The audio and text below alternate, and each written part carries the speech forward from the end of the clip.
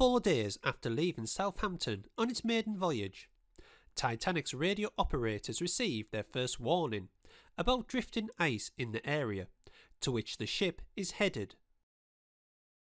The message, delivered by RMS Coronia, tells of the presence of bergs, growlers and field ice a day or so sailing from Titanic's current position.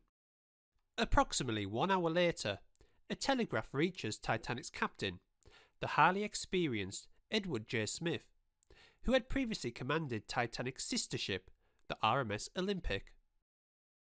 Captain Smith thanks Coronia, part of the fleet of the rival Cunard Line, for the warning. Due to high winds, Captain Smith cancels Titanic's first lifeboat drill. As history knows, this decision would prove to be important when the evacuation of the ship becomes hysterical almost 13 hours later. Another warning comes Titanic's way, this time from the Greek ship Athenai, relayed by RMS Baltic. It cautions the crew about passing icebergs and large quantities of field ice in the area. J. Bruce Ismay, the chairman of the White Star Line, is on board Titanic. He always travels on the maiden voyages of his ships. Given the calm and clear weather conditions, Smith informs Ismay that a sharp lookout will be kept, and ice will be seen in time to avoid it. Titanic keeps to the longer steamer track to New York, which is advised during the iceberg season. The radio operators pick up further reports, this time issued by SS Californian, of 3 large icebergs. Harold Bride, the radio operator on Titanic, delivers this message to the bridge, where it is posted in the notice board for the officers.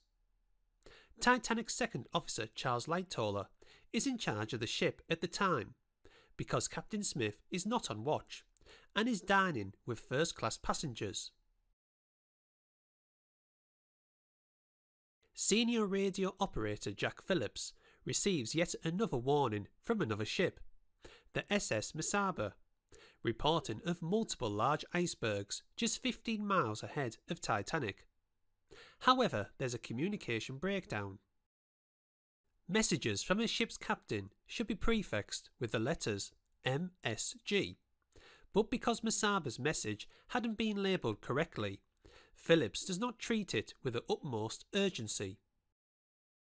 Since he is now within range of Cape Race relay station on Newfoundland, he continues to send a backlog of passenger telegrams.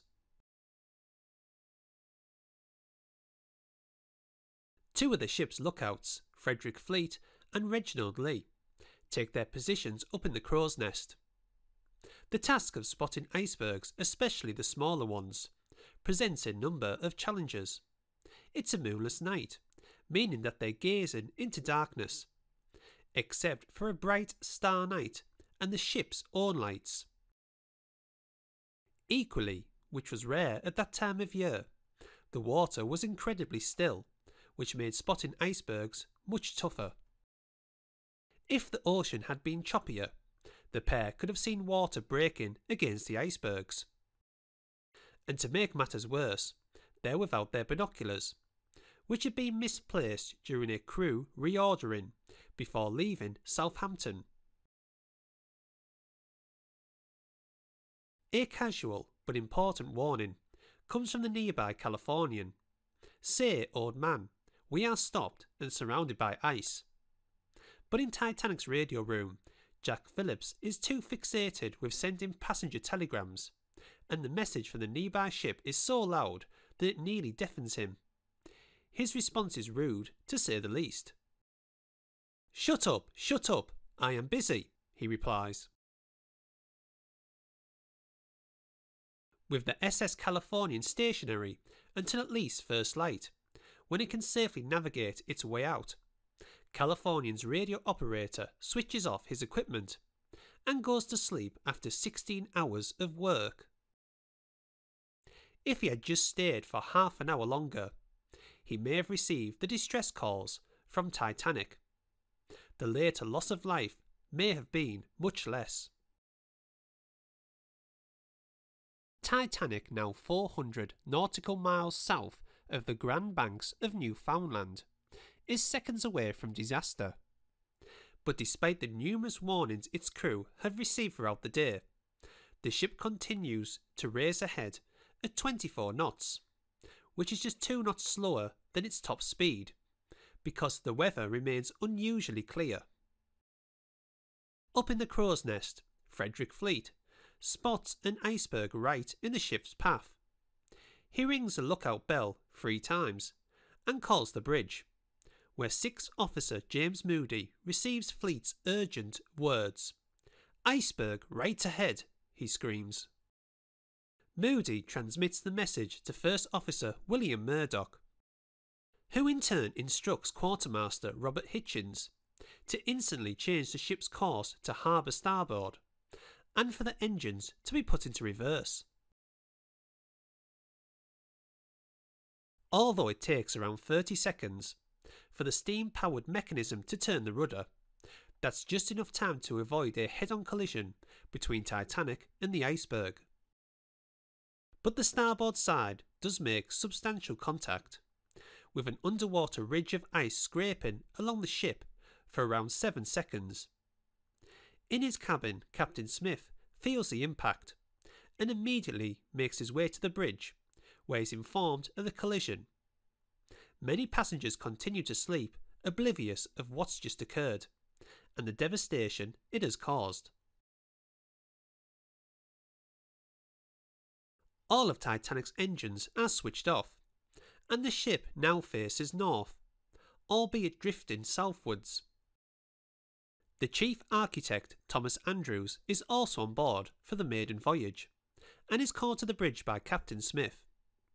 Titanic is separated by 16 watertight compartments. Even if 4 of the forward compartments were to be flooded, the ship would still remain afloat. But when Andrews assesses the damage over the next few minutes, he finds that 5 compartments have been torn open by the collision. His conclusion to Smith is not good. Thomas Andrews predicts that Titanic will be completely underwater within a couple of hours, if not sooner.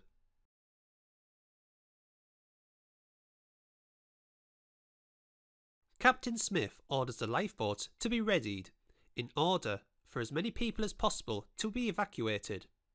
Stewards move quickly through the ship, banging on cabin doors to awaken the occupants, whether that's crew or fare-paying passengers. Since Titanic had not been fitted with a public address system, the evacuation is an unequal one. The ratio of stewards to passengers in the first-class accommodation means the latter have greater assistance from the staff, helping to dress and escort them to the decks. In the more crowded third-class accommodation, passengers are essentially left to manage their own journey from their cabin to the top decks, with directions from stewards. In the first-class lounge, the band play to entertain those waiting for the lifeboats. With passengers told to put on lifebelts, the loading of the lifeboats gets underway. Titanic has 20 lifeboats in total, with a combined capacity of 1,178, little more than half of the number of people on board. The ship had been designed to carry 64 lifeboats, but the White Star Line Company had fulfilled the current regulations and only fitted fewer than a third of them. The idea for lifeboats in 1912 wasn't for a sinking situation, like the Titanic found itself in. Essentially, they were intended to ferry passengers from the stricken vessel to a nearby rescue ship. White Star Line decided to reduce the lifeboats so that first-class passengers could have uninterrupted views of the ocean from the main deck.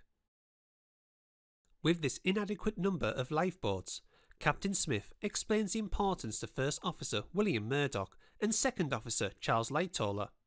He says put the women and children in and lower straight away. By now, several vessels have received the distress signals sent by radio operators Phillips and Bride.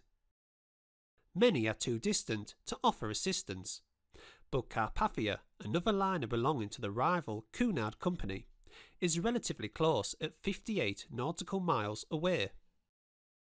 Titanic messages say, "Come at once, we have struck a berg."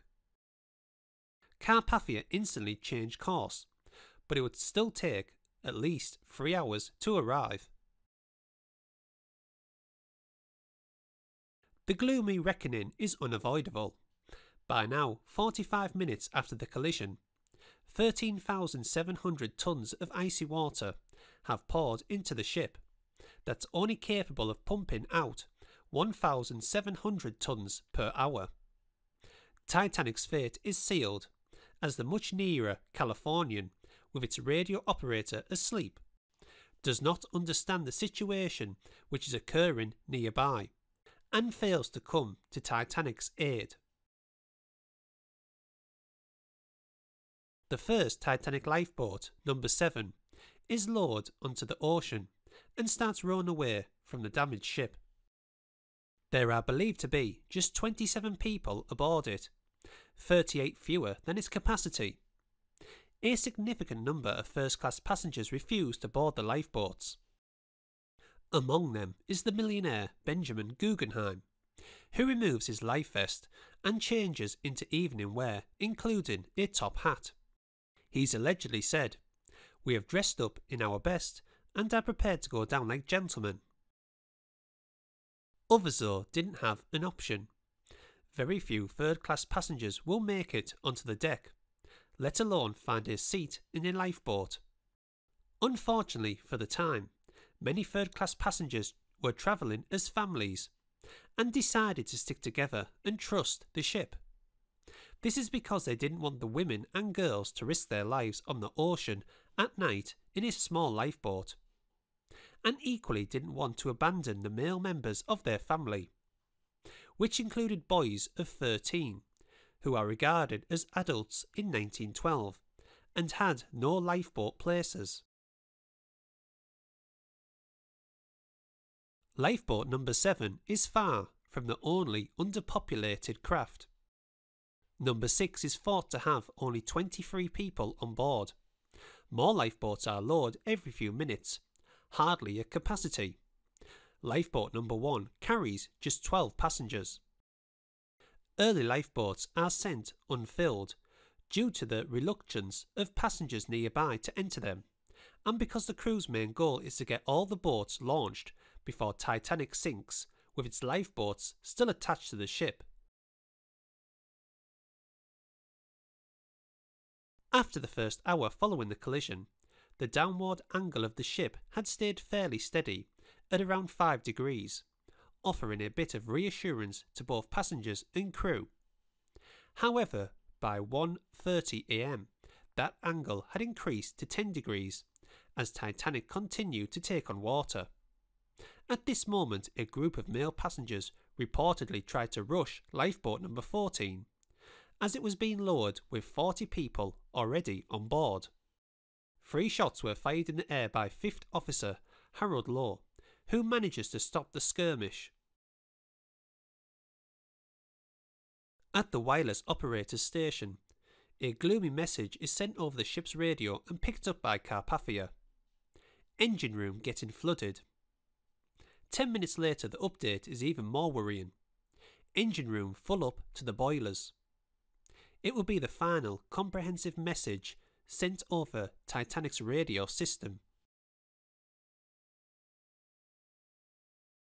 The last of the 20 lifeboats, Collapsible D, is lowered from the ship.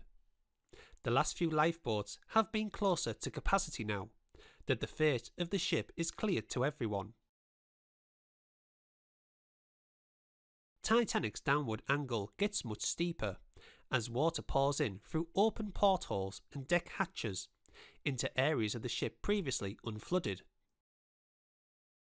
A wave caused by a rapid sinking of Titanic causes people to be swept into the ocean.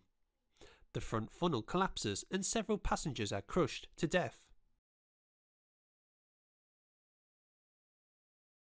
Titanic completely disappears under the surface of the Atlantic. Many people who have survived the initial sinking are thrown into the water. Many died from cardiac arrest within half an hour.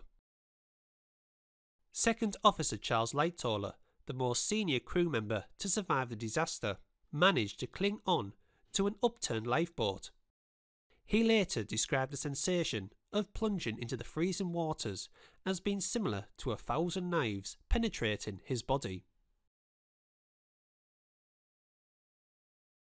The bow and the stern, now separated, reached the seabed, having quickly corkscrewed to a depth of nearly 4,000 metres in just 6 minutes. Rockets fired from Carpathia are spotted by those aboard the lifeboats. Having evaded countless icebergs, its crew have travelled at top speed. The rescue begins. Survivors are brought on board Carpathia by rope ladder and slings. Californian arrives at the scene of the disaster, but after a 2-hour search they find there are no remaining survivors to rescue. The ship's radio operator had only learned of the disaster when he logged back on earlier in the morning. The last survivors are now aboard Carpathia. The decision is made to take them to New York City, Titanic's intended destination. J. Bruce Ismay is among those rescued, having found himself a place on a lifeboat. Ismay has already sent a gloomy message to the White Star Line officers in Manhattan, which was relayed to the waiting press. It said, "Deeply regret, advise you Titanic sank this morning, 15th, after collision iceberg, resulting serious loss of life. Further particulars later."